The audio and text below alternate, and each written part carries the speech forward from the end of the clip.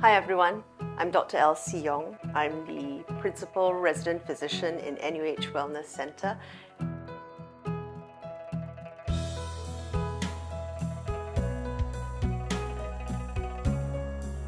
So are there any ways to detect cancer as early as possible?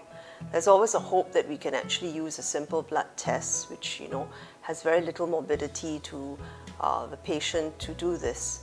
But unfortunately, tumor markers are still quite controversial. They're not recommended routinely by MOH or other health screening bodies in the world to use as a tool. Exception PSA, which is prostate-specific antigen, is increasingly recognized to be reasonably sensitive to be used as a screening for prostate cancer.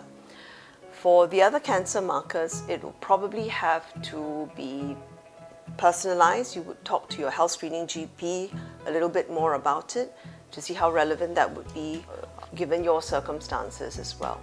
There are other tests that are recommended. We do tests like the fecal immunochemical testing or stool occult blood testing, which is taking a sample of your stool and looking for blood.